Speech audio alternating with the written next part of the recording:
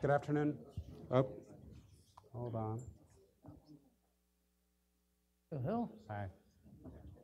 Trying to see, is my mic working? Can folks hear me okay? Yes. Okay, great. Hi, I'm Andrew Weiss. I'm Vice President of Studies here at Carnegie. It's a real pleasure to kick off the first of two panels this afternoon dedicated to the 5th anniversary of the war in Donbass and to sort of take a look ahead at the new political realities in Ukraine that have been created by the dramatic election of Volodymyr Zelenskiy.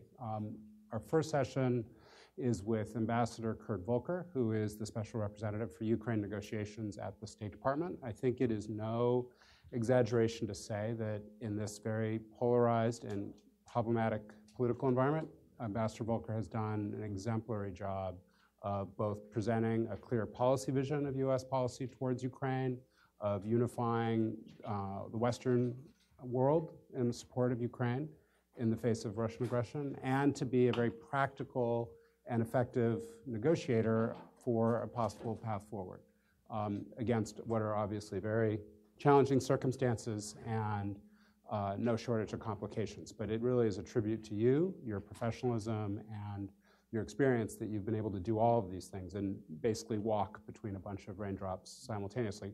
Ambassador Volker probably doesn't need much introduction to this crowd, but served as U.S. Ambassador to NATO at the end of the aughts.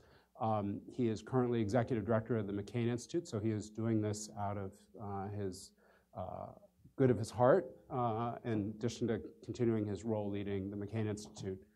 Served at various capacities at the State Department, including as Principal Deputy Assistant Secretary in the European Bureau and as Acting Senior Director at the NSC under President George W. Bush.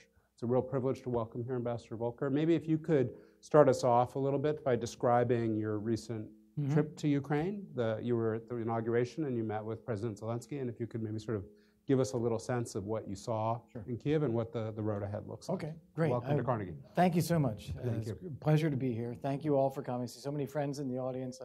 I feel like I hardly need to say anything because we've been saying it all to each other over so much time anyway, but we'll try to summarize it all again. And let me start not with the inauguration last week, which I did go to, but the end of February. The end of February, February 28th, we had a U.S. guided missile destroyer visit to the port of Odessa. And I don't know how many of you have seen a U.S. guided missile destroyer. It was my first time.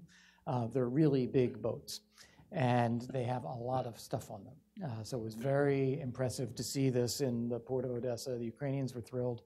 This was one of the steps that we had taken in response to Russia's closure of the Kerch Strait, the attack on the Ukrainian Navy, the imprisonment of the Ukrainian sailors, is we wanted to step up more of a naval presence in the Black Sea, demonstrate our interest in freedom of navigation, be part of a more persistent NATO naval presence through many countries that would be there.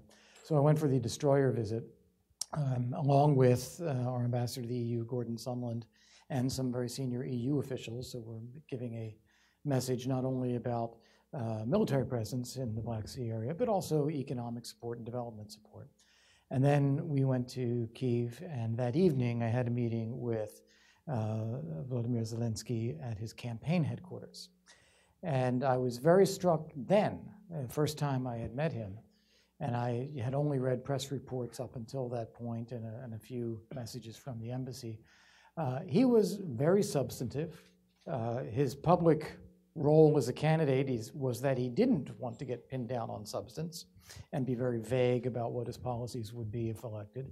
But in private, he was actually quite substantive, very knowledgeable, very detailed. And he also gave a very clear commitment to wanting to reform Ukraine. So, nothing has really changed. It is still a corrupt system. It's still in need of massive reform, and this is what the people want, and he's prepared to deliver that.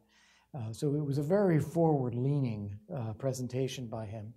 And he had with him a couple of people who are relatively well-known reformers in Ukraine who were sitting as part of the meeting. And I think he did that on purpose to demonstrate that they are with him and that he is serious about what he's saying. So that was the first meeting. Then, of course, we finish up the presidential election campaign, and he ends up with 73% of the vote in the second round. So overwhelming mandate from the public. A second point to make is that these elections were very free and fair. They were very well run. There was not violence, and there was a peaceful transfer of power. So before we go deeper into talking about the new team, let's also say that President Poroshenko has done Ukraine several good turns. He did more on reform during his tenure as president than had happened in the previous 20 years in Ukraine. And while running to win re-election and losing, he then stepped down gracefully and has facilitated a transfer of power. Now he's going to run and try to keep a seat in the parliament and be part of the loyal opposition. I would not, expect them to be best of friends, but I think he's done his part in a democratic system, which I think is very positive as well. Now then you have President Zelensky and his inauguration, and I just want to stress as well that the U.S. engagement in here has been important. Secretary of State Pompeo called both candidates in the second round on the Friday before the election. That's President Poroshenko and candidate Zelensky. Then when Zelensky won the election, President Trump called him on the night of the election to congratulate him. And then Zelensky advanced the date of, he called an early date for inauguration, and that was the 20th of May. And we managed to put together a U.S. presidential delegation to go there for the inauguration on really about 3 days' notice. And that was led by Secretary of Energy Rick Perry. I was there as part of that delegation. Our ambassador to the EU, Gordon Sondland. We were joined by Senator Ron Johnson and Alex Vindman from the National Security Council, and our charge in Kiev, Joe Pennington. We were there for the inauguration. We saw the speech, which I hope all of you have had some exposure to. It was quite a speech, quite interesting, entertaining, and dramatic and substantial. And that led, for instance, to the dismissal of Parliament that day, a demand that certain legislation be passed, the Prime Minister resigning, all in about a 12-hour period. And we had a bilateral meeting with President Zelensky after the inauguration that lasted about an hour. And again, he was on. He was really demonstrating a commitment to wanting to reform everything, recognizing that that is what people now expect of him. And with him were some, again, very well-known reformers. There is the current Ukrainian ambassador to NATO, Volodymyr Zelenskiy, who is serving as his de facto diplomatic advisor. And there is Alexander Danylyuk, who just yesterday was formally appointed to be the chair of the National Security and Defense Council. Also with him were Lena Zerkal, who is the deputy foreign minister, also very well respected and known, committed to Western orientation of Ukraine. Looks like she will just be staying in her job rather than taking on a new one, but nonetheless, clearly a close part of the team, which is all of this is very encouraging. You will have also seen the news that he appointed, after our visit, Andrei Bogdan as his chief of presidential administration. Bogdan is famous as being the lawyer representing Igor Kolomoisky, thank you, Kolomoisky, including in Kolomoisky's lawsuit against the state of Ukraine in seeking damages for Ukraine's nationalization of Privatbank. So this is big news, whatever you make of it, that he is appointed to be chief of the presidential administration. We were hearing rumors of this while we were in Kiev, and we talked about it as a U.S. presidential delegation and thought that it's not our place to talk about people, but rather to talk about principles and policies. And the principles are a serious commitment to reform and to thoroughgoing efforts to fight corruption, and some bold ideas on how to go about doing that. And that our best advice that we could give to the president is to be credible, to recognize that not only did he win a major victory, but that people now have expectations of him, and he can either enhance those credentials or he can cause people to question those credentials through appointments that he makes and through actions that he takes. So he's going to have to think about that very carefully. We can't do his thinking for him. And he does face a complex political system, but we did put down a marker on that. Now, that complex political system is that he has no votes in the parliament at the moment for himself or for his agenda. And that is why he needed to call early elections immediately and try to capitalize on his personal popularity and turn that into a political movement, political candidates, and then votes in the parliament. Without doing that, he won't be able to get anything done. And so that's his top priority. He also needs to have people that are experienced in navigating a notoriously corrupt and backroom political system with a handful of oligarchs that have disproportionate power in the country. And having someone who understands that system can be an asset as long as that person sees himself as working for the president and representing the interests of the Ukrainian people at this stage. And frankly, the proof will be in the pudding. We have to see how it goes. But it's better to have someone who knows what he's doing on your side than a novice. But at the same time, you want to make sure that they're really on your side. That's kind of an overview of the steps in the recent days. I'll just add a couple other things. We were invited, the presidential delegation, we were invited by President Trump to meet with him last week after being in Ukraine to give him an update, and had a further meeting with others with Secretary Pompeo yesterday. And I do feel that there is a very clear and strong U.S. understanding that this is a moment that matters. We need to be reaching out and engaging as much as possible. Future of Ukraine is going, over the next several years, is going to be determined in this few-month period ahead of us through these elections and the government that forms. And everyone else will be competing for relationships and position, and how does Ukraine develop from here. It's very important that the U.S. and the West be fully engaged at this time. All right, well, that's a very succinct and I think very helpful way to set a baseline for a few more questions from me. The scale of Zelenskyy's victory was stunning. And I'm hard-pressed to come up with a comparable landslide that isn't rigged. And since you mentioned and emphasized this was a free and fair election, I think that's a very important point that is impressive anywhere in the world, not just in a post-communist country. It's clear that 73% mandate, though, is based on a popular anger and frustration with the status quo. Do you believe that Zelensky has a big enough sledgehammer and the political will to dismantle the status quo, which has been, for decades, Ukraine's biggest liability, arguably more than its relationship with its much bigger neighbor? Well, not yet, is the answer. He has built a lot of political capital by attracting 73% of the voters behind him. And so that does give him a moral authority and a political capacity to push. But that's not the only thing that matters. Political organization matters, money matters, old relationships and corrupt relationships matter.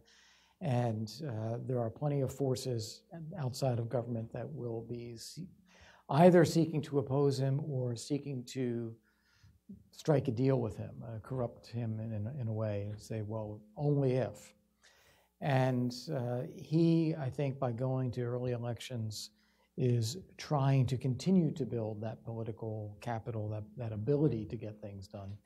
Because, as I said, without getting votes in the parliament that are his or supporting his agenda, it's going to be very difficult to do. I'd like to, at this point, just jump in with one specific issue that I've talked about several times, and I think it's important. And that is the need to change the system in Ukraine.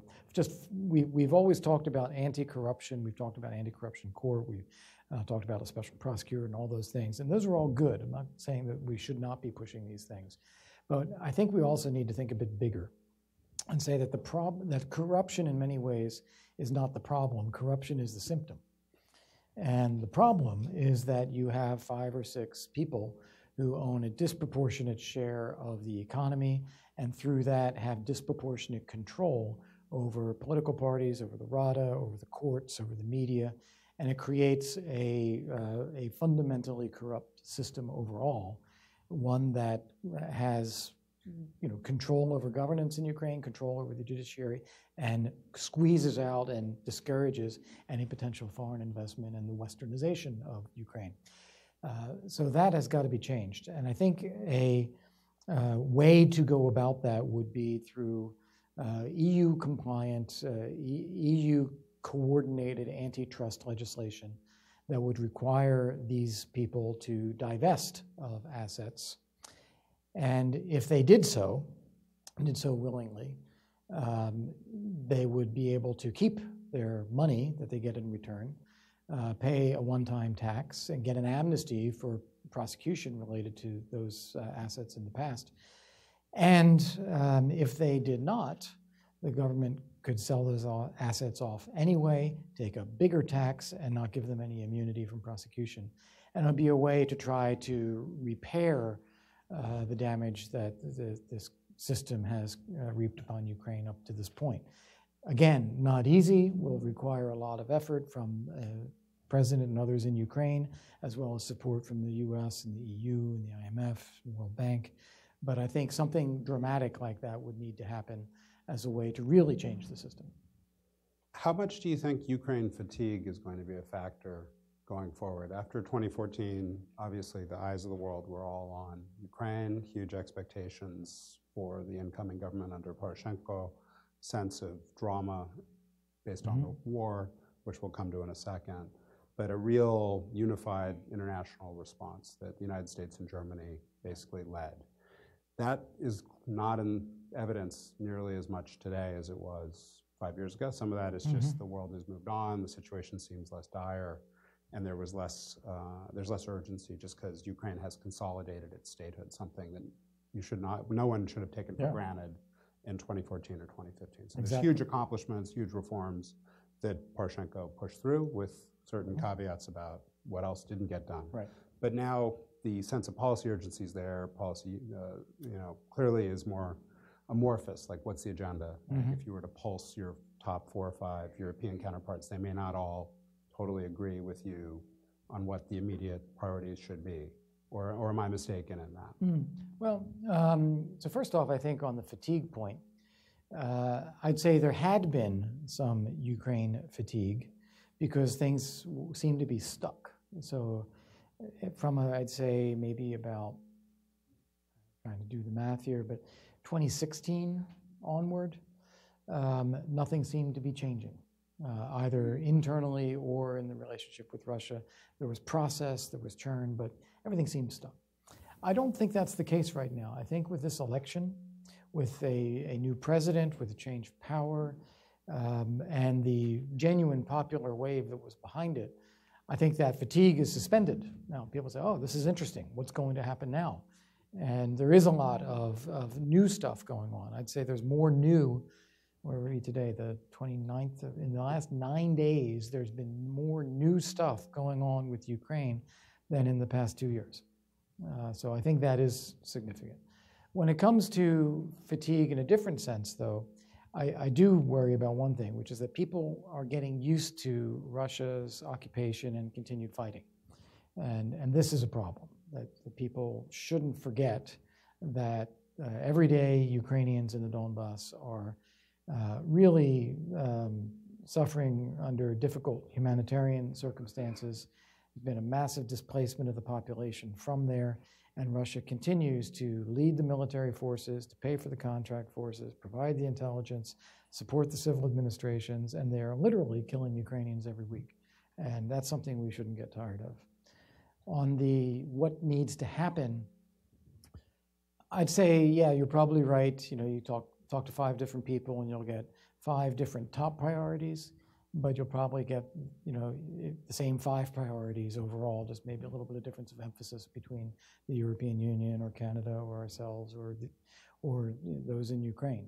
People have some differences of emphasis, but I think people pretty much see the same picture. Can you talk a little about this interregnum? I noticed in your comments yesterday when you did your press availability that a lot is sort of in suspended animation pending the Rada elections at the end of July.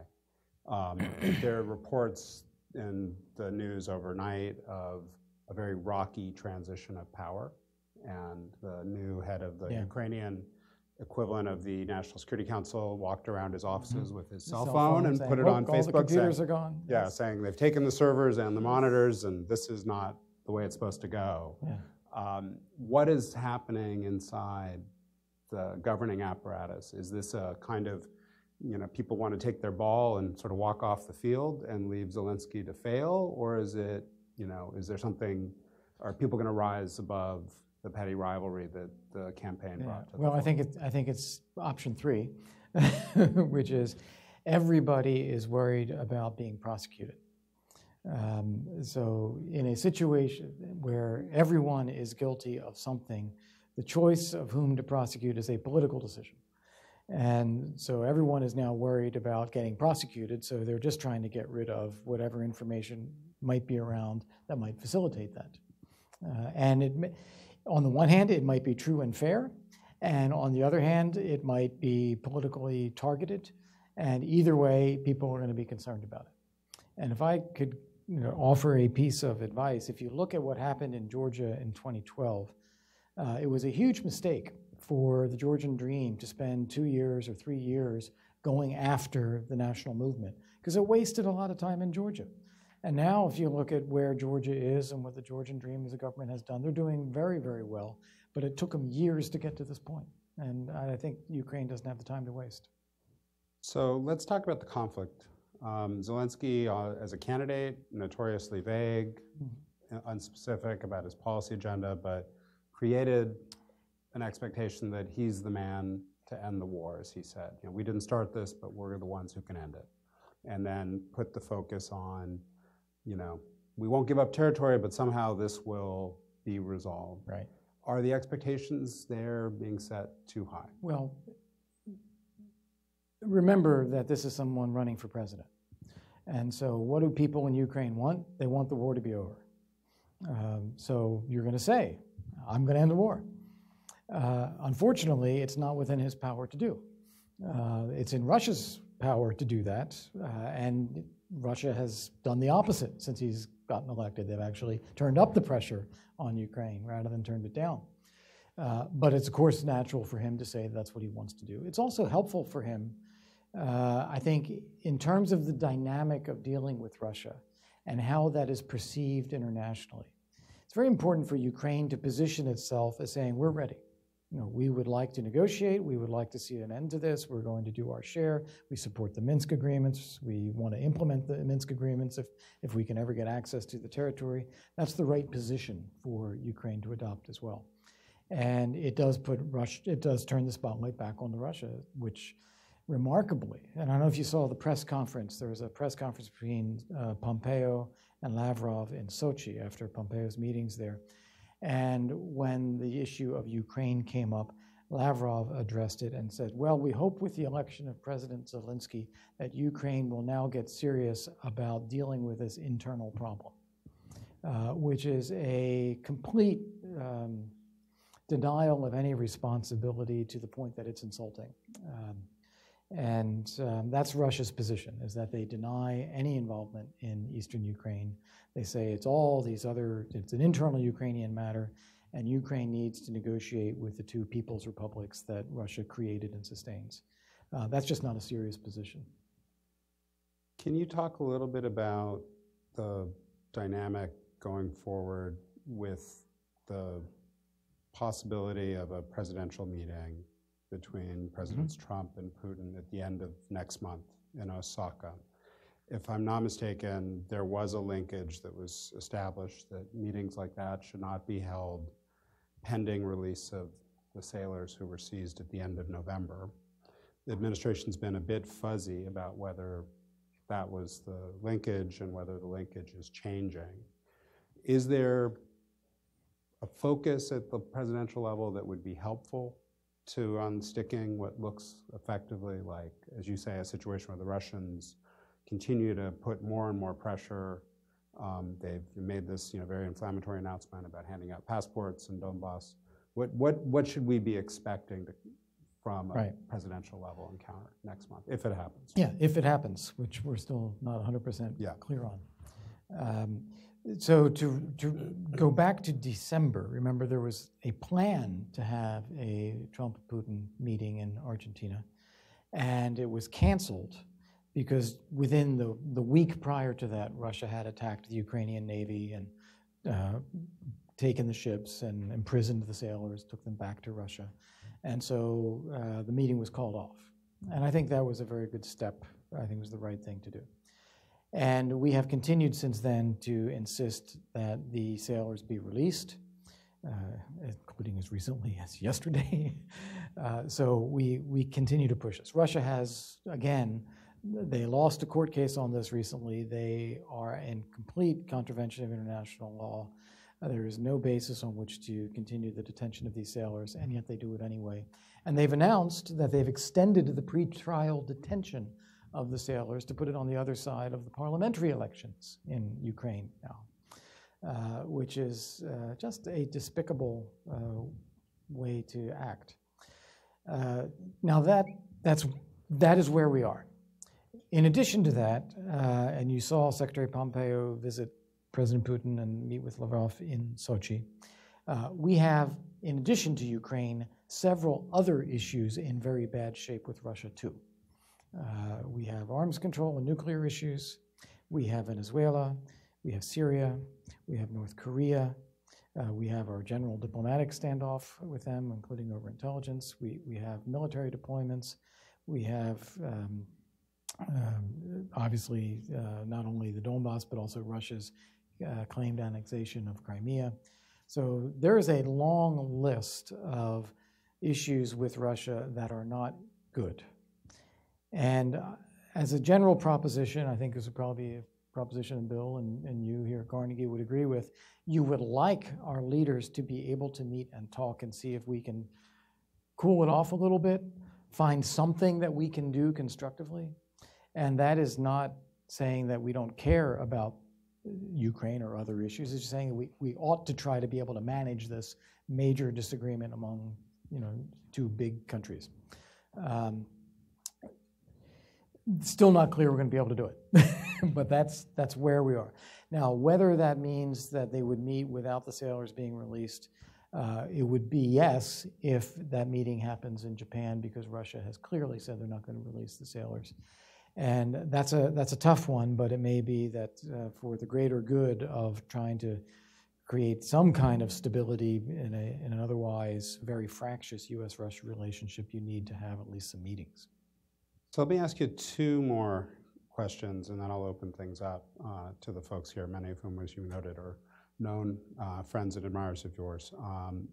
There is a perception I've heard, and it may be overstated, but I think it's worth addressing, that the West did not want Mr. Zelensky to win, and that this was a sort of unwelcome upstart who didn't stand for anything and who didn't have the same sort of identity as the defender of Ukraine that his predecessor had.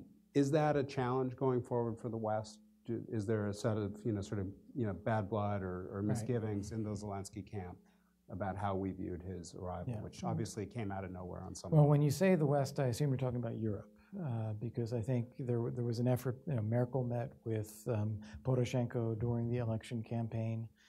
He had a visit to Brussels during the election campaign. And so I think there is a little bit of frustration in the Zelensky team that Europe did try to show, engagement with Poroshenko. Not deep frustration because, we were joking a little bit, but, there's only one Europe, and you're going to have to deal with Europe. U.S. did not do that. I was very pleased with this. In fact, President Poroshenko was complaining to us that we weren't doing enough to support him. And our response was consistently, we don't pick people. We stand for the principles and the policies. And whoever's going to lead Ukraine, we will work with them. And we want to see a Ukraine that is reforming and strengthening democracy, that's fighting corruption, and we support Ukraine's Western orientation. And whoever the voters choose, we will support whoever wins based on our support for those principles. And I think that has positioned us well post-election as well. And I think it's always the right stance to take. We should not be trying to pick people in elections. Could not agree more. And I think the other point is that the imperative to support Ukraine and to push a reform agenda, regardless of how you feel about our Russia policy, that is a prerequisite. And I think there is broad unity between the United States and our European partners about that.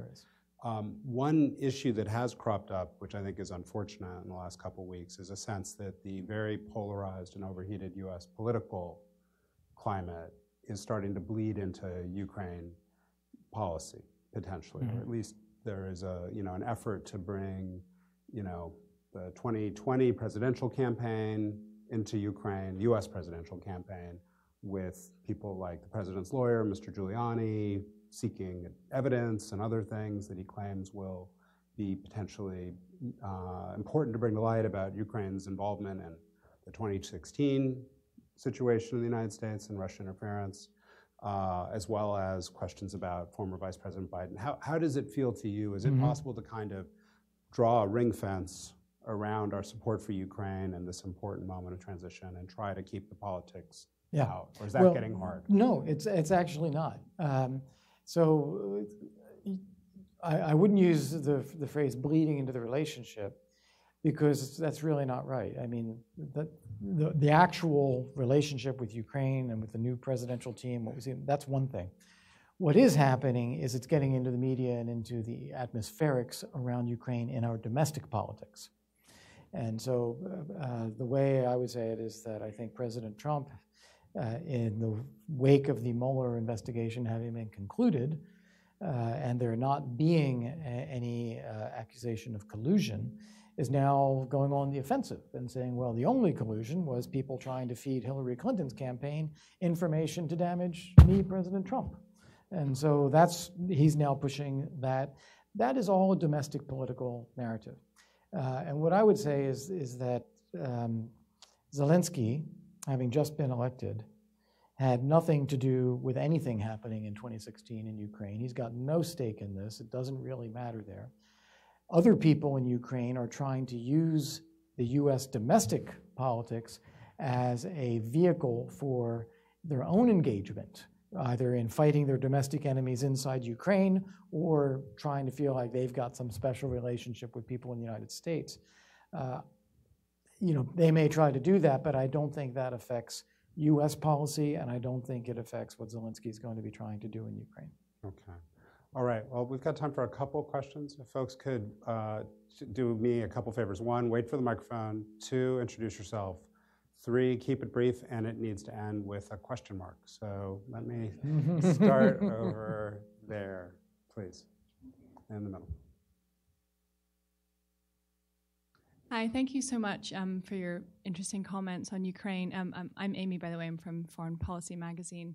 I was just wondering if you could comment on whether President Trump has any plans to have a phone call with Zelensky or any meetings or kind of sideline meetings over the next 3 months. Yeah. Thanks. This was a topic that we discussed with President Trump when we came back. We do not have a decision yet on exactly how this is going to work, but it is very much on mind of the administration that we need to be continuing engagement, including at the president's level. How we do that, I can't answer today, but it is up there. All the way on the back.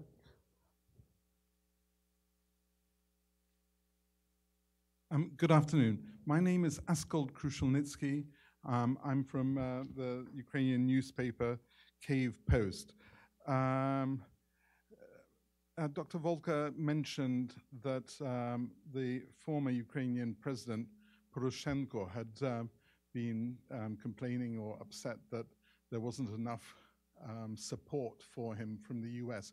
Can you say what sort of support he hoped to receive from the US in his election bid? No, I think it's just an attitudinal thing.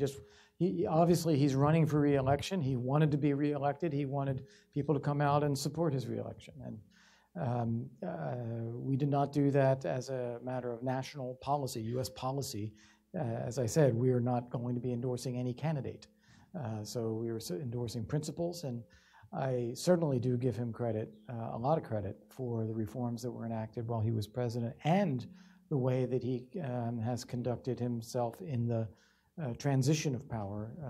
Overall, this has been a very peaceful and a very successful democratic transition, which I think is what what needs to become the norm in countries in what had been the Soviet Union and what is now a very dynamic part of Central and Eastern Europe. One last question from Sandy Birchbow. Sandy Birchbow, Atlantic Council. Hi. Thanks, Sandy? Kurt, for doing this. Question about dialogue with the Russians, yours. It's sort of dried up over the last year. I know. Have you had any indications of any renewed interest on the Russians' part? Certainly the public statements would not suggest that. Chesnokov, Lavrov, they're all saying it's up to the Ukrainians, it's all their fault, et cetera. So as you know, because we've talked about this, but we had some exchanges at the beginning of the year with Surkov just to see, are they ready to talk? We exchanged some notes with him. I had a follow-up discussion with the Russian ambassador here. And the Russians were very clear that they were not prepared to engage before the presidential election was over. And so now that that is behind us and we have a new president, I intend to reconnect. I haven't heard anything from the Russian side, but that's okay. I'll take the initiative and say, well, I'm prepared to connect to see whether they think it would be productive to meet now. We haven't had any communication from the Russian side. We have, however, seen actions by the Russian side. And that is, for instance, the passports, the lack of a congratulatory phone call to Zelensky, a lack of a Easter ceasefire that they just kind of plowed on this year rather than taking a break. So we're not optimistic that they are ready to engage now. It may be after the parliamentary elections take place. It may not be. I'm concerned that I think Russia feels that it is happy with the situation as it is, that they can sustain this for a very long time, and it gives them some pressure and some leverage over Kiev, and they're prepared to continue with it. And our perspective on this is that whether or not we make progress in bringing peace in the Donbass, which is what we want, we nonetheless have to make sure that Ukraine is succeeding and sustainable as a reforming democracy and market economy and a part of the Euro-Atlantic community. And that part has gone well. If you consider where we were a couple of years ago, there were questions over whether the Trump administration would continue with sanctions, whether we would continue the Obama administration's arms embargo on Ukraine, whether we would recognize Russia's claimed annexation of Crimea. And the opposite has been the case. We have increased sanctions. We have lifted the arms embargo. The Pompeo Declaration is clear about U.S. non-recognition of Russia's claimed annexation of Crimea. And we've done this in very, very close coordination with our European allies so that the Russians are not getting any daylight in this position here. And Ukraine has, I think, benefited from this. And if you look at it from the perspective of Russia's principal goal, which appears to be to reassert dominance over Ukraine, that Ukraine would be a part of the Russian sphere of influence, it has produced the opposite, that Ukraine has a stronger sense of national identity, more Russia skeptic, more pro-Western, more pro-NATO, more pro-EU than ever before. And that is especially true in the younger generation. And I think if you are facing conscription or your friends are facing conscription and some of them are getting killed or wounded on the front line, I think that's probably very clarifying for people. Okay. Well, Ambassador Volker, I think we'll leave it there. Thank you very much for being with us today. Thank you very much.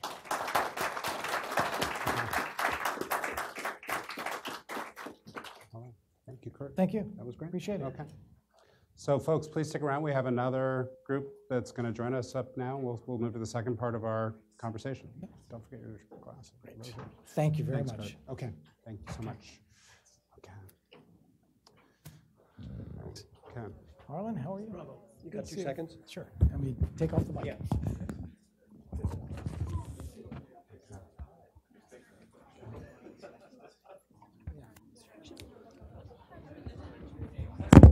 Yes.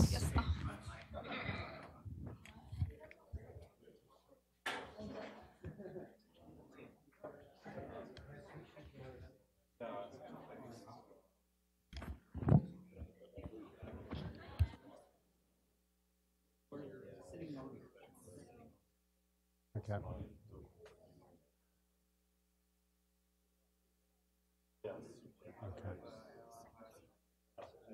Okay. No, I'll sit in the middle. It's fine. Okay. No, it's fine. That's fine. Okay. Okay. So why don't we get started? I appreciate folks.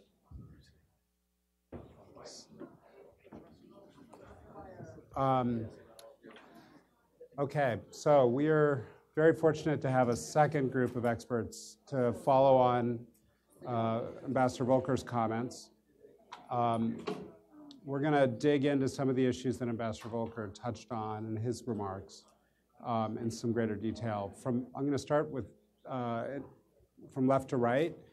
At the very far left is Ambassador Petras Vaitiekūnas, who has played a really important role in the history of Lithuania, was one of the original signatories of the Lithuanian Declaration of Independence in 1991.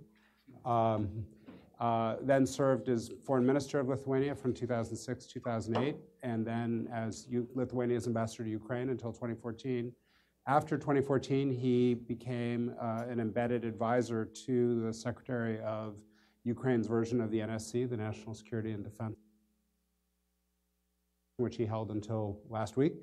To my left is this Professor Oksana Cheval of Tufts University, who's an associate professor at Tufts, where she focuses on post-communist countries, transitions, and the like, is originally from Ukraine and holds a PhD from Harvard. To my right is Marek Minkishek, who is the head of the Russia department at the Institute of Eastern Studies in Warsaw, Poland. And at the far end, last but not least, is Charlie Kupchan. Charlie is a professor at Georgetown University and a senior fellow at the Council on Foreign Relations until January 2017. He was the senior director and special assistant to President Obama on the NSC staff in charge of European affairs, which includes a very intensive period working on resolution of the conflict in Ukraine. We're going to start this conversation with a couple of sort of broad questions to the four of them, and then very much expect this to be a sort of two-way exchange, and I'll open things up very quickly, and hopefully people can start coming in with your own thoughts and reactions. Let me start with you, Ambassador. You've just come from Kyiv. Can you talk a little bit about what the atmosphere is like in Kyiv, what the transition has been like, and what your expectations are going forward for President Zelensky? Does he have a vision for governing? Does he have a team that he can put in place that can translate that vision into reality? Yes.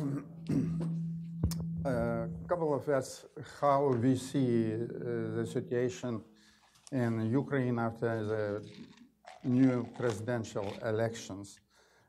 First of all, I would like to stress that everybody in Ukraine understands, and many in Europe, that our strategy towards Russia, Russia First, I name the strategy as Russia First, failed miserably, and we all, America and Europe and Eastern Europe needs a new strategy, new paradigm, solid and reliable paradigm for future relations with Russia. And this new paradigm, to my understanding, name is not Russia First, but Ukraine First. We have to create conditions under which Ukraine could achieve this success and to demonstrate success for Russian people. That would be very, very important and reliable step forward. What Ukrainians are waiting from United States and Europe? First of all, a very clear message that election is over, that enemy is at the gate, enemy is in the east, and two major players, Zelensky and Poroshenko, must stop fighting with each other and concentrate efforts on common tasks. Common tasks, defending country, and my personal advice to Mr.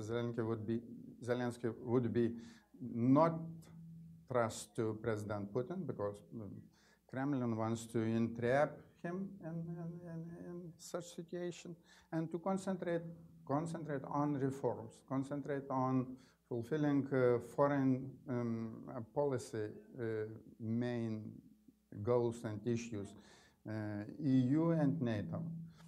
To my understanding, giving Ukraine EU perspective and perspective of NATO membership, namely membership action plan, would be very useful and decrease the conflict with Russia possibility.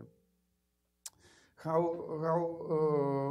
the situation, I would like to say some that's how volunteers and veterans of war see the red lines for President Zelensky.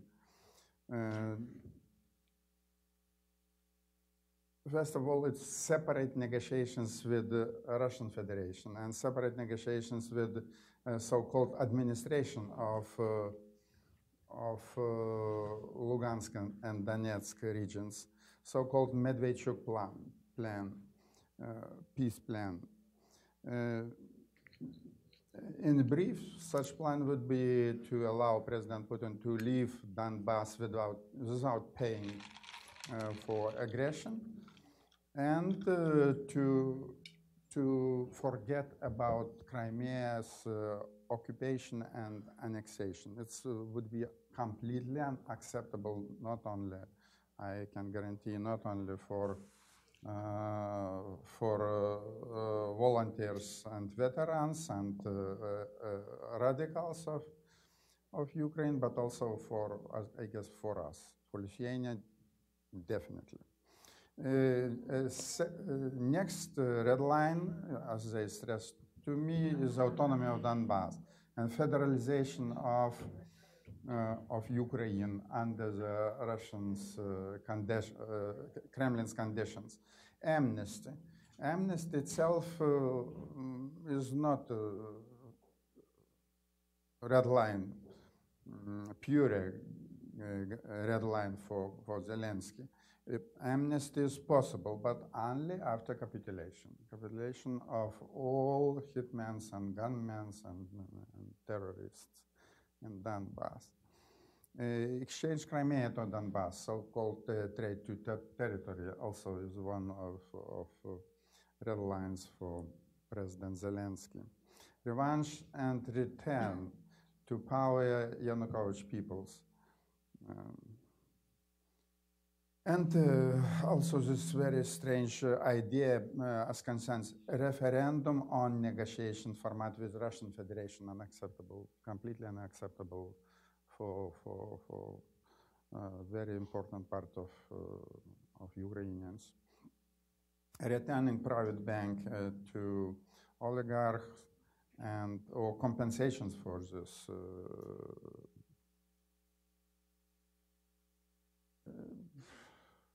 maybe that would be. Okay. So what I would like to stress in general is that settlement of any conflict is not an end point, end goal for President Putin.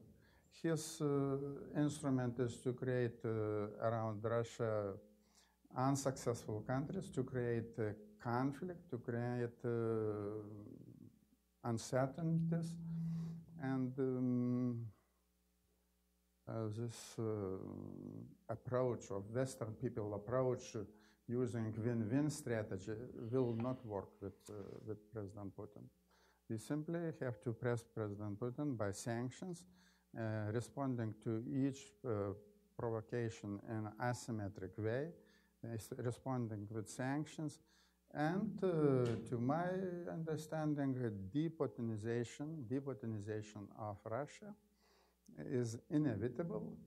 I don't know in what terms, but we should be ready for this. So, Oksana, could you talk a little bit about the expectations gap in Ukrainian society, where we have such huge public support for President Zelensky and the views that he embodied as a candidate?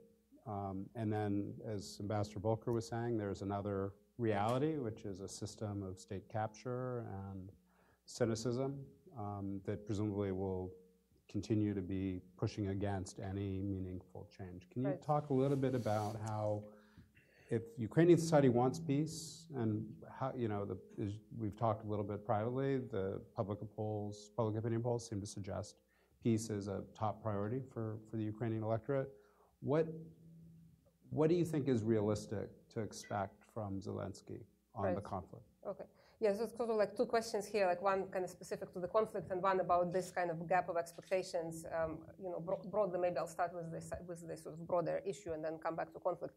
So it is true, right, that that Zelensky won with this mandate, as Ambassador Volker was saying, kind of cleaning house and combating corruption. And I think it's very telling that he was able to attract kind of the vote that he did across this historical East-West quote-unquote divide, right?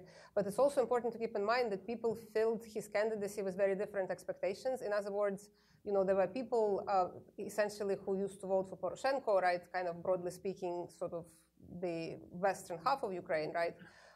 Where people basically hoped or believed that he would more or less continue the same policies, kind of on foreign policy in particular, but would not be as corrupt as Poroshenko, right? And that's kind of, the hope of that part of the electorate, right?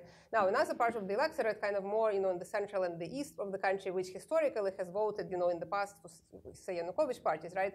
They, in addition to caring about corruption, which all Ukrainians do, actually had the expectations that he would turn kind of more towards Russia, right? Perhaps like, at least in that direction to a greater extent than Poroshenko did, and would be, not as maybe categorical on some of these cultural issues, be it, language policy or memory politics and so forth. So clearly, right, he cannot fulfill possibly the expectations of these, of all of these people, right? So but whenever he starts making concrete decisions, right, this is when he will inevitably begin losing support, right? And the question sort of is, right, if his support diminishes, would he be able to do whatever his agenda is, right?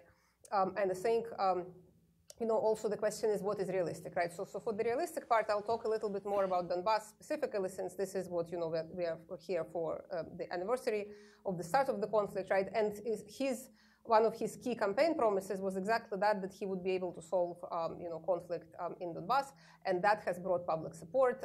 People favor compromises. I mean, again, depending how the question is asked, there is a small minority that would favor any compromise on any terms, kind of like, what Ambassador Volker was saying. I mean, I think that's true. I think you could have compromise tomorrow, right? If you agree to Russia's terms, essentially would be, some sort of, Ukraine formally committing to some kind of non-aligned status, and these regions coming back to Ukraine, the LNR and DNR, right, with the veto power over decisions of the central government, and then Ukraine footing the bill also for reconstruction, right, and sort of Crimea being taken off the agenda and sanctions lifted, like that kind of thing, right? So that's clearly not the type of peace deal that would have broad support, among voters in Ukraine. Now, what exactly the voters would support, I think that sort of becomes a lot less clear, because people have been asked about specific, in some polling, as recently as December, so just a few months ago, about concrete steps that were in the Minsk agreement, such as, say, amnesty, such as these regions having some sort of autonomous status, as opposed to just decentralization, as opposed to just being similar to other regions in Ukraine, and there is much less support for these concrete measures.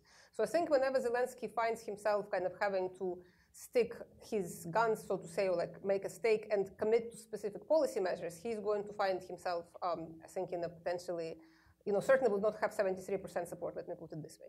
Now, so with specifics of the settlement, I mean, I know Charlie will come back to it, so we can, talk a little bit more about it. But I see that the problems that were preventing the settlement and the implementation of the Minsk agreements under Poroshenko remain there under President Zelensky. Ambassador Volker already mentioned one problem, obviously, is Russia itself. If its position is that it's simply not party to this conflict, that it's purely Ukrainian affair, right, Ukrainian problem, right, and they're just there, I don't know, like they have some tourists there or whatever, right? Like, I mean, that's clearly, right, if they're not willing to compromise in some substantive way, that makes the whole solution more difficult. But there are these kind of three concrete areas of the Minsk agreements, and on each of which there are essentially issues that have not been resolved, that prove to be very difficult to resolve. And I personally don't see, at least as of today, that Zelensky would be able to really make progress on these. This has to do with holding elections in these territories. with kind of achieving the extent of security and sort of ceasefire that would allow for democratic, free and fair elections to take place, and sort of what constitutes the security, right, and what has to come first, some kind of political measures or security measures, and then finally this kind of end goal, this constitutional settlement, and what status would these regions have, like say, if and when they indeed are integrated, right, kind of this final step. And on all of these issues, there has been problems.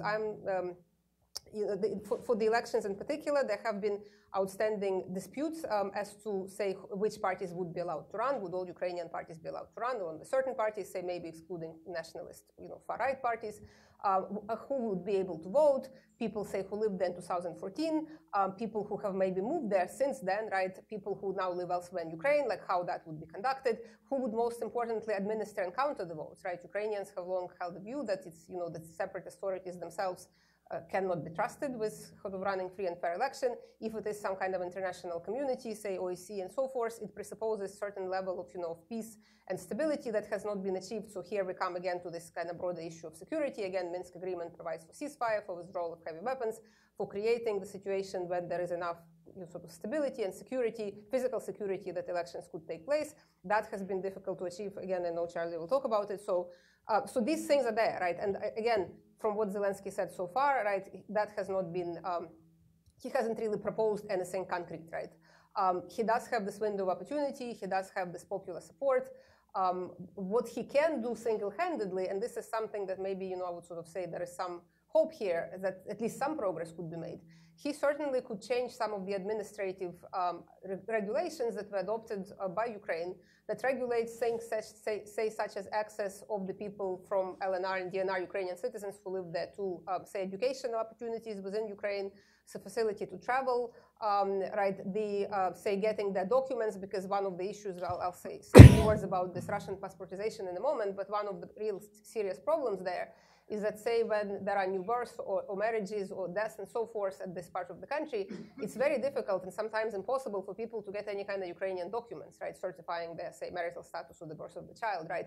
And that is something that, certainly, Ukrainian government, new government could think creatively and sort of be more people-friendly. And Zelensky said himself in the campaign that he wants to reach out to these people, that he considers them, Ukrainian citizens, that yes, there is Russian propaganda there, but he kind of sort of sees himself reaching to that part of the population to make them sort of feel more part of greater Ukraine, right? So that would be something that he could do. Now, again, going back to the obstacles that Russia poses, in addition to sort of this long-standing view, which I totally agree with Ambassador Volker, is a big obstacle to the settlement. If Russia just sort of takes this position, like that's, nothing to do with us, like, this is internal Ukrainian conflict, and, don't ask us to kind of, do anything. That's really not constructive. But I think they have sort of escalated or aggravated the problem with this new decree on the passportization, essentially extending Russian citizenship to people who live in the LNR and DNR, right, the Donetsk and Luhansk occupied territories. Because what now basically happens that since some unknown number of people, by media accounts, it seems starting with the government, local so-called government officials who are getting the Russian passports, right? Minsk agreements provide that representatives from these parts of the country would be appointed as judges, as prosecutors in consultation with the local councils that are to be elected under these elections that still hasn't taken place. And they would also compose a local militia, right, local security services, right? Now, if that was difficult to begin with, because of course a lot of narrative in Ukraine is that there are many sort of terrorists, quote unquote, right, people who committed human rights abuses, who are separatists and so forth, now they're also going to have Russian passports, right? So to have this kind of group of people to be then given some officially, by the Ukrainian side, positions of authority within, again, if we can imagine ourselves reaching some kind of conflict settlement, I think that makes the settlement all the more difficult, right? And the fact that Russia did it within 2 days of, 3 days after Zelensky got elected, I think goes to show that at least so far they have not extended, the goodwill. And maybe I really trying to pressure, as several colleagues already mentioned, kind of this inexperience of Zelensky, maybe kind of, trying to see how far they can get, how far they can push him. And I think this passportization decree served that kind of point, escalating and, cornering Ukraine in some way. So maybe I'll here. Okay. So Mark, could you talk a little bit about, so I hear what Oksana's saying, which is this idea that Zelensky is inexperienced. Ambassador said, he's going to be potentially trapped by the Russians. Can you talk about the risks and the dangers that Zelensky actually may represent? And the public perception of him is, he has some oligarch friends. He may, represent a more potentially flexible position than the stalwart candidate that he opposed in the elections. But I'm curious if you think there's another side of the coin, and if you could just sort of focus on that piece. Yes, thank you. I think for Russians, Zelensky is both some opportunity and a challenge. Russians were somehow prepared, at least for some time, for Zelensky's victory. Probably what was unexpected is the level of this victory, so the landslide he got. It is bad signal for Moscow because it means that Zelensky has a big mandate, but on the other hand, it's paradoxically a good news because it has created a huge pressure on him in terms of hopes he raised. Probably exaggerated because he basically is very difficult to deliver on those hopes, which I agree tend to be conflicting sometimes.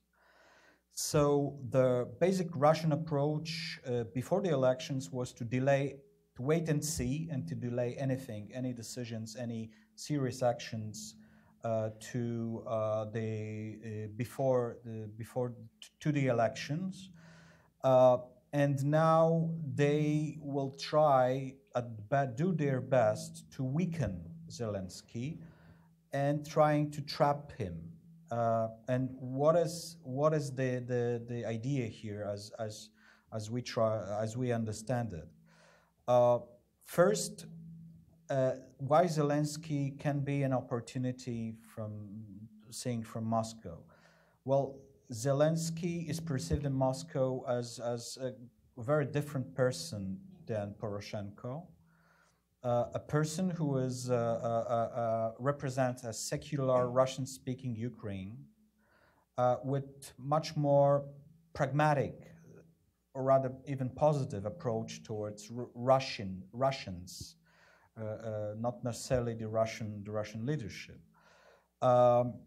Also, Zelensky prioritized peace with Russia, peace over Donbas conflict, and by indicating that there is an issue of referendum, possibly, it's a clear signal that, well, while there will be a very difficult negotiation process, probably, and if there will be a deal, we Ukrainians will have to sacrifice something for this deal, to have this peace we so badly need.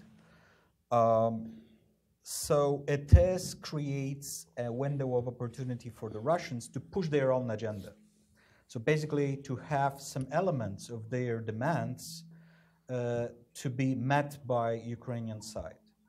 And the part of it, for example, is to some extent to get into a Russian narrative about the conflict. So the Russian narrative, obviously, as it was said before, is that is a civil war. And the other side, I mean, the other conflicting side are Donbas people and Donbas leadership. And Russia is not an aggressor. It's not a party to the conflict. It's the peace broker, basically, which is obviously a bizarre distortion of reality. But indication that which was coming from the Iran Zelensky camp is that the probable getting into a direct negotiations with Donbas will be used by Russians to support this narrative and actually to make to some extent the Kiev dependent on the separatists, which are of course politically controlled by Moscow. So it is the part of the trap. Another problem is the potential issue of autonomy, a certain degree of autonomy for Donbass. The Russians would be extremely happy if there could be this kind of autonomy towards Donbass, which will create a window of opportunity for Russia to actually use Donbass to influence whole Ukraine. So Donbass seen as formally reintegrating with Ukraine, meaning that the political parties and the people of Donbass could vote in overall Ukrainian elections, raising the level of support for pro-Russian forces or Russia pragmatic forces, and also moving the burden, economic burden of Donbass support from Russia to Ukraine, with possibly partly to the West. Because obviously there is an issue of money, Russian money coming to Donbass. Basically, Russian would be eager to save on that. And of course, the issue of sanctions. Some elements of solution of at least formally a solution of the Donbass by that way would create a strong incentive to relax sanctions towards Russia. First of all, by the EU, which is the most probable. The more hardest part is the US sanctions, because there are some much less flexibility in that, but still there is an incentive here. But on the other hand, there are some challenges, serious challenges for Russia with Zelensky. And part of them are the same, actually, which are the base of some hopes. So because Zelensky is representing this secular Russian-speaking Ukraine, he has a much more possibility to unify the country and actually to bring people from the southeast of Ukraine to be positively engaged and recognized as true patriots of Ukraine, which is against the Russian interest, because Russian interest is to have weak and divided Ukraine, where people are frustrated and with the West and the Ukrainians are mutually, there is a mutual fatigue between the West and Ukraine. And another issue is that his popularity in the southeast may eventually make him popular in Donbass and even in Russia, especially if he will be successful, at least to some extent, in fighting corruption and reforming the country. So fighting corruption and reforming the country by Zelensky, which seemed to be at least a strong commitment on his part, is a danger for Russia, because first of all, it ruins the whole narrative of Russian propaganda about Ukraine as a failed state, as a corrupt country, as a country where so-called revolution bring actually nothing to the people, which is used also by Russian propaganda domestically in Russia. So Russia is very much afraid of a situation of successful Ukraine, of successful reforms. And if Zelensky will be able to deliver on that it will create a powerful example also for at least part of the Russian society, which were really, really fascinated. Many Russians watched Ukrainian politics, Ukrainian debates, and watched all the Ukrainian election process with fascination, because they lack this in their own country. They lack proper politics, and in Ukraine it was real democracy at work. And this is potentially dangerous for the Kremlin, and therefore they will try to get Zelensky into a trap. So, suggesting with a small carrot, well, we may think about releasing sailors in future, maybe in stages, we can possibly offer you some cheaper gas deliveries, because you are not buying our gas. But on the other hand, giving the big sticks. So passportization, sanctions on oil products delivery to Ukraine, and all this negative messages and statements by Russia. When Zelensky has prioritized peace, the Russian will try to get him trapped on that. So to present him with a dilemma, whether to satisfy, partially at least, hopes of the people to end conflict, but at a price of serious concessions to the Russians, which would embrace some of Moscow's interests, or to fail to deliver actually to the people, making them, the people of Ukraine, even more frustrated that actually we can't change anything in this very dangerous situation. So this is a kind of dilemma Russians would like to put him in my opinion.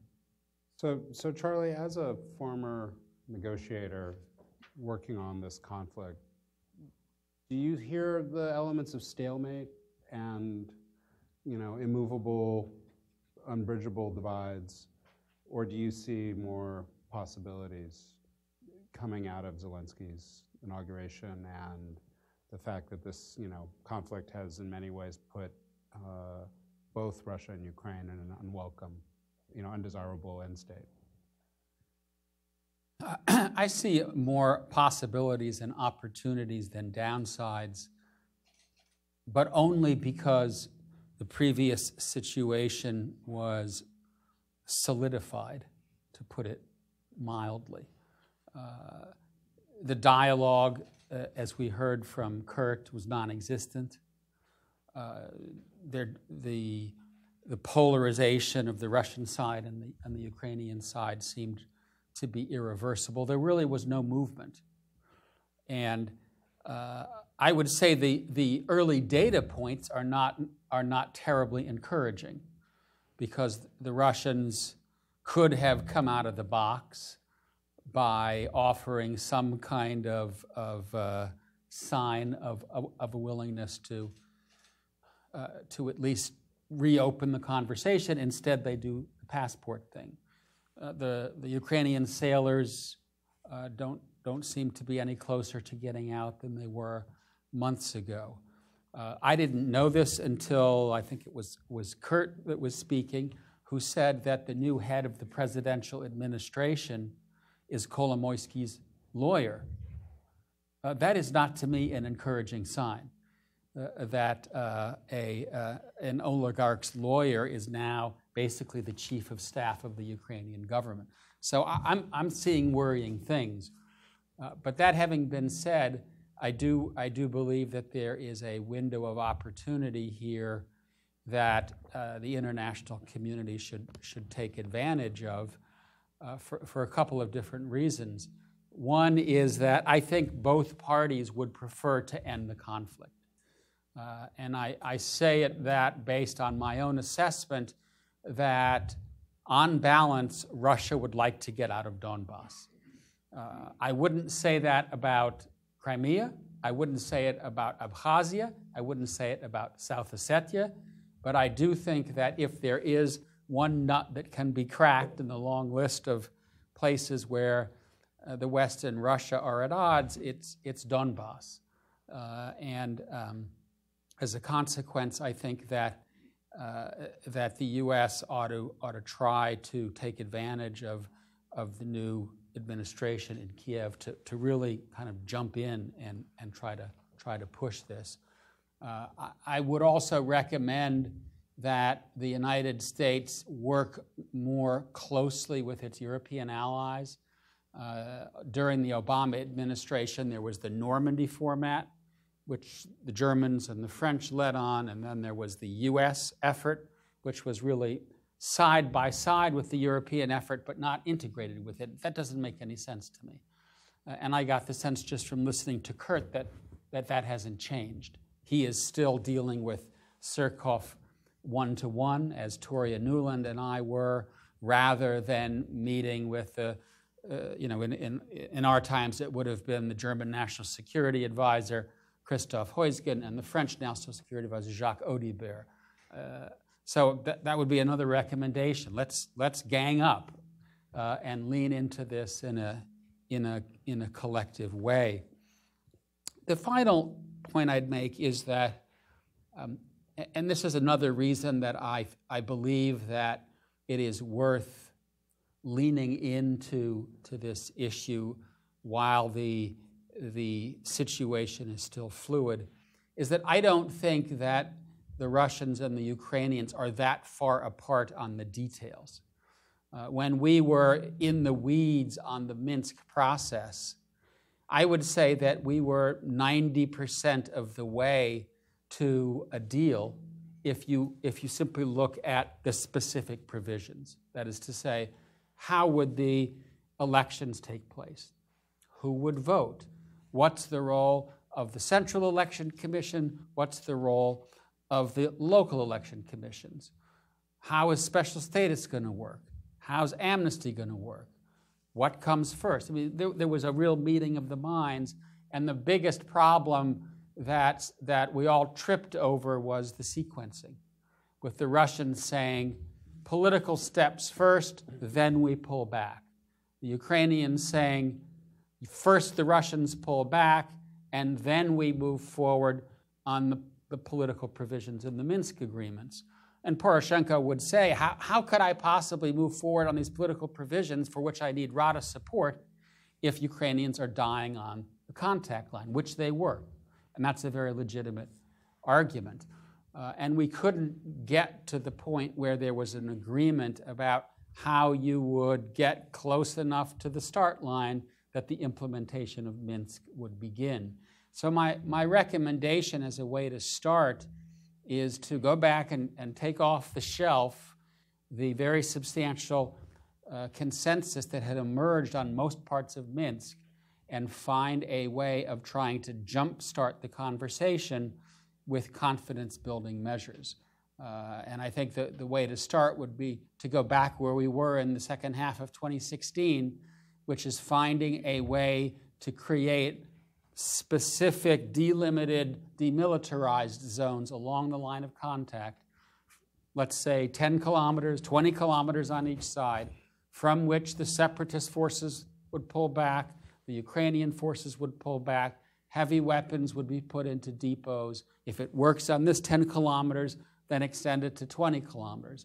But there has to be a way of creating quiet on the line. If there isn't quiet on the line, Zelensky is not going to have any political room for maneuver. So I would start with finding some way to get at least a limited disengagement. Once that starts, build on it. Once there is quiet on the line, start running fast on nailing down the Minsk agreements and hang out there the real prospect of an end or at least a diminution of sanctions. That's where our main leverage comes from. And incidentally, I therefore had some misgivings about congressional legislation. I like the fact that it hemmed in Trump. I don't like the fact that it means that whether it's Trump talking to Putin or Volker talking to Surkov, he can't say, if you do X, Y, and Z, we'll drop the sanctions, because he doesn't know that Congress is going to play along with that. So I'm glad you brought up the Trump element of this conversation. It's not a state secret that he has not prioritized Ukraine in the context of his goals for a new U.S.-Russian relationship. And at times he sort of acted as if, and I can't remember the exact wording, but something happened. Like I think was the phrase he used for why Russia got kicked out of the G8. He's tended to not see how damaging Russia's behavior in Ukraine was for the entire post-Cold War security order in Europe.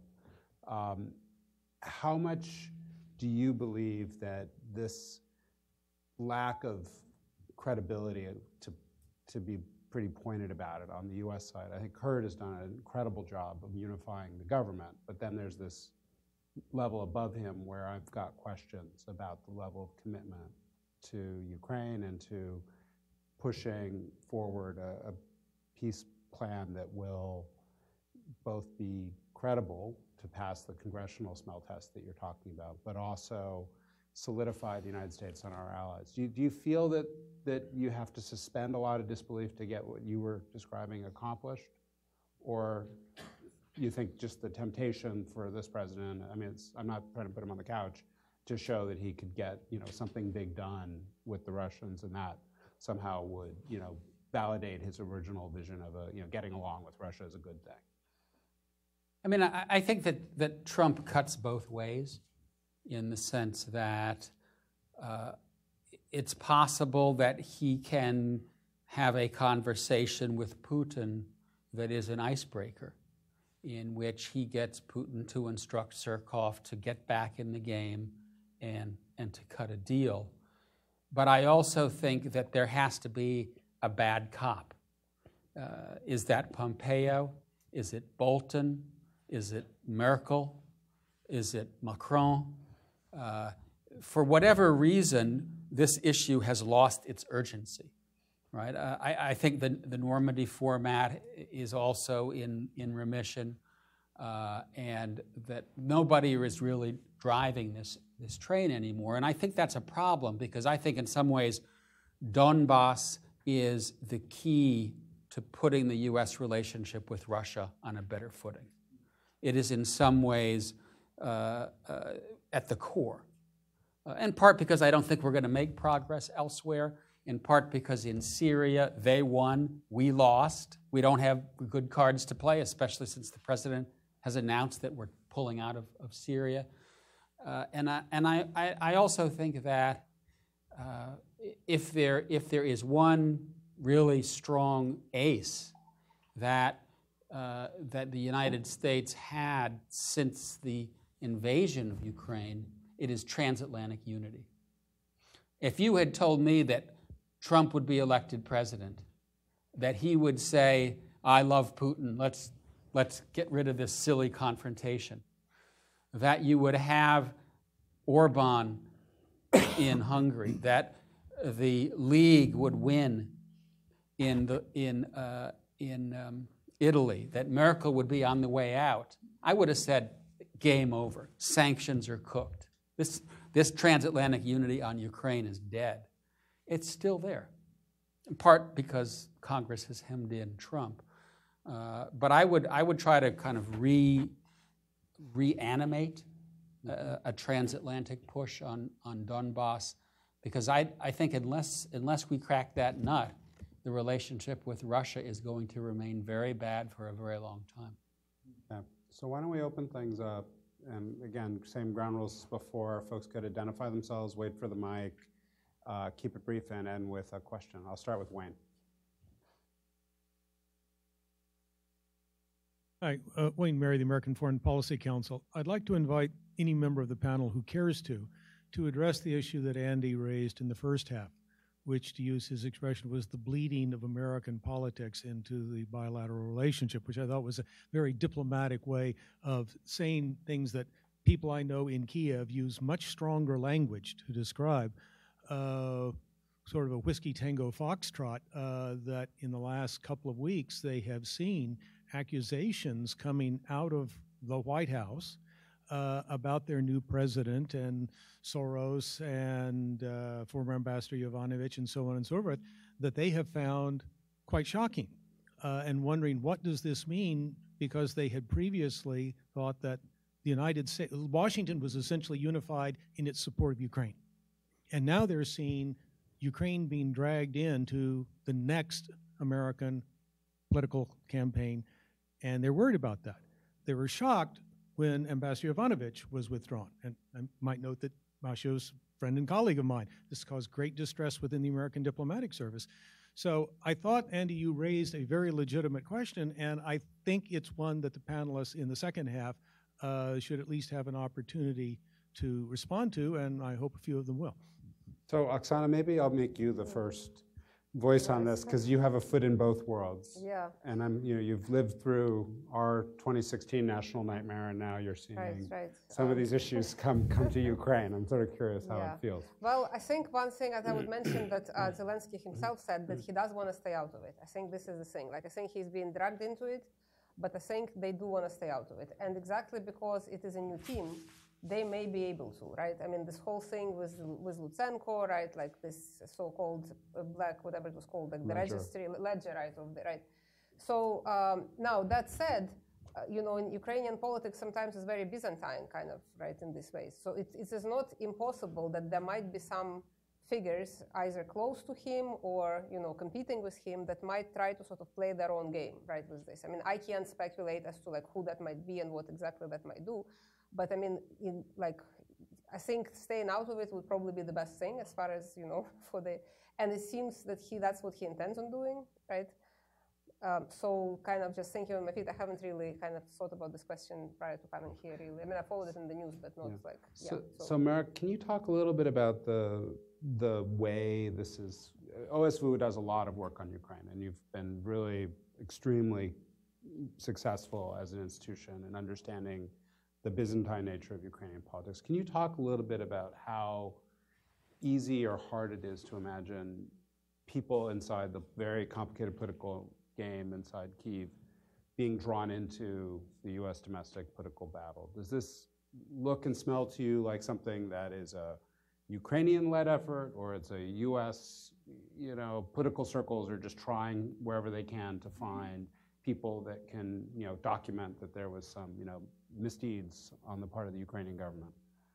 Well, I think that, in general, it is not unique to any country, especially democratic countries, that domestic politics heavily influencing or even dictate a foreign policy moves. It is also not unique that there are people sometimes in the country that they will try to play things out and they use certain ideas, concepts, or say certain information or disinformation, basically for their personal political interests or whatever. And I think that is one of these cases. I do believe that, without prejudging about how it will develop, that it is in fact a concerning development, in a sense that it may poison to some extent the relationship between the US and Ukraine if it will be really pressed on. And there is a challenge here, I guess.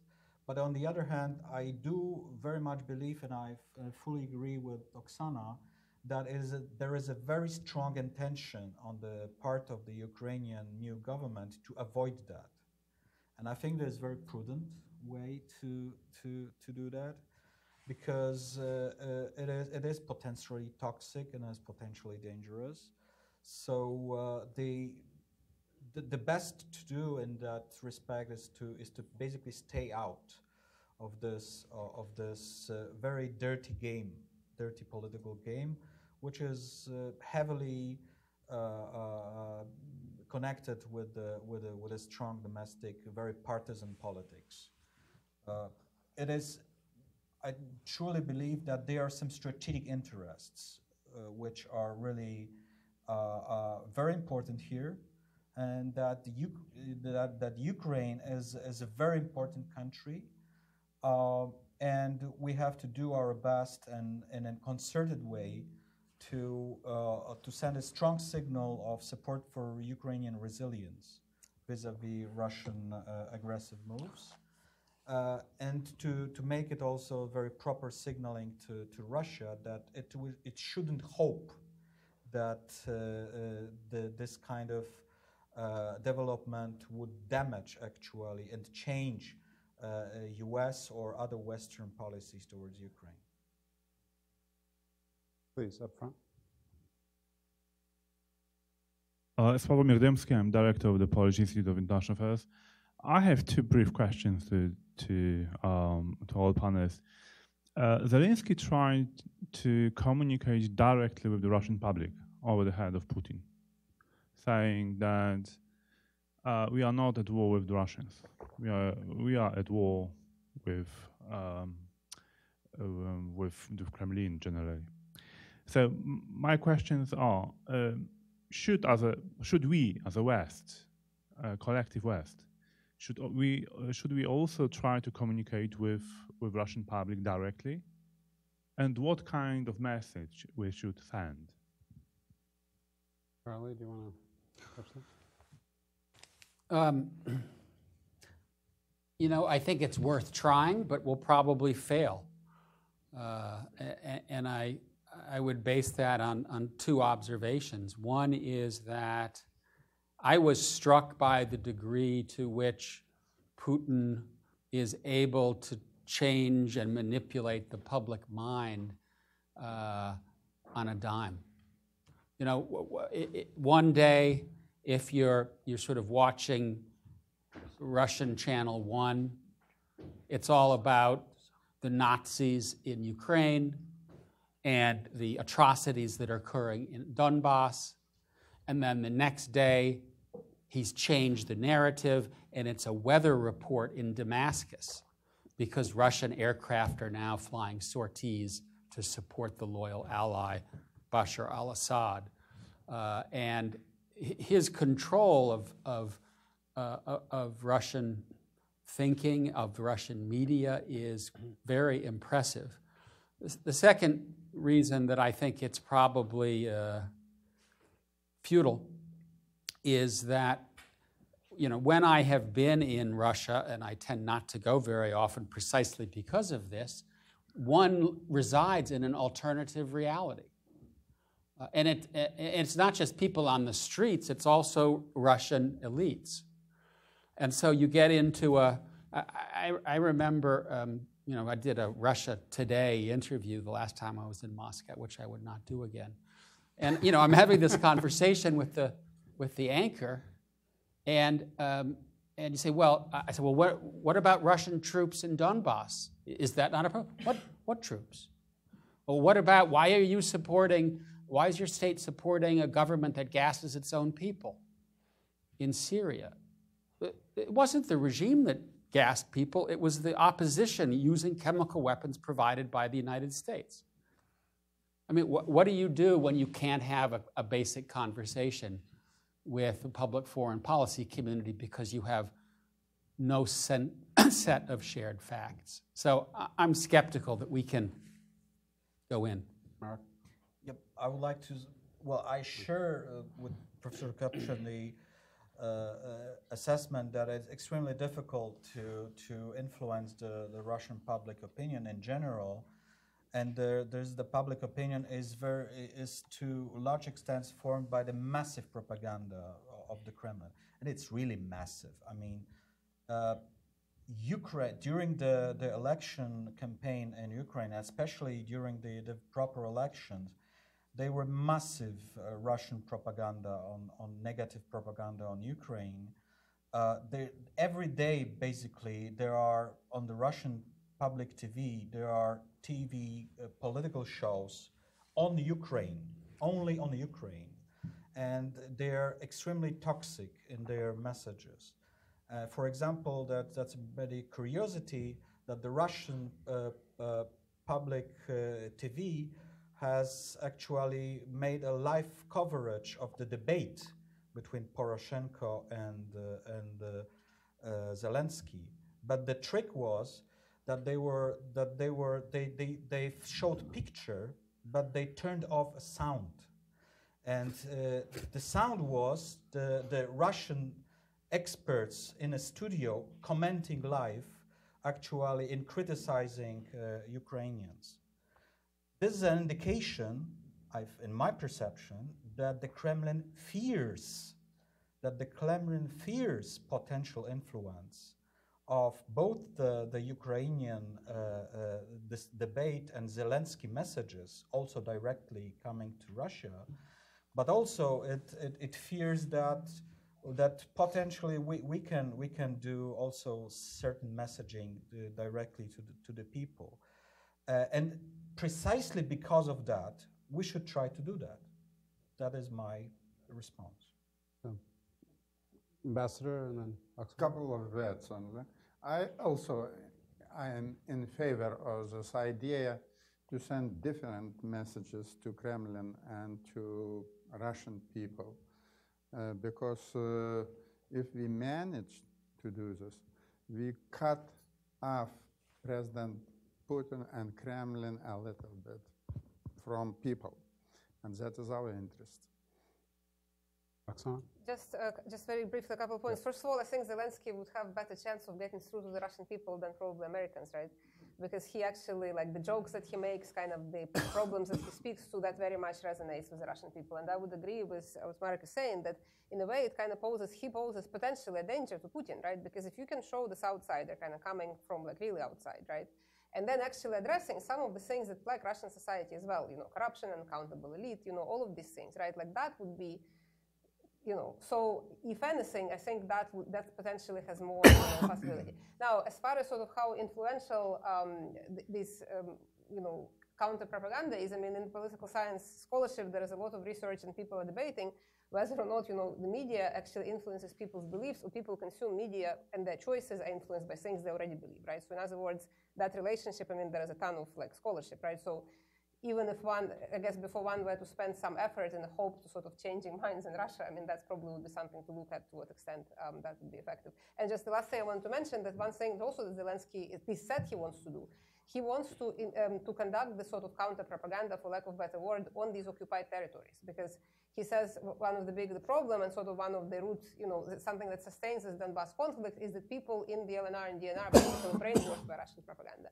And he actually wants Ukrainian TV, like, in Russian, broadcasting to these territories, so to kind of get the message to the Ukrainian people there.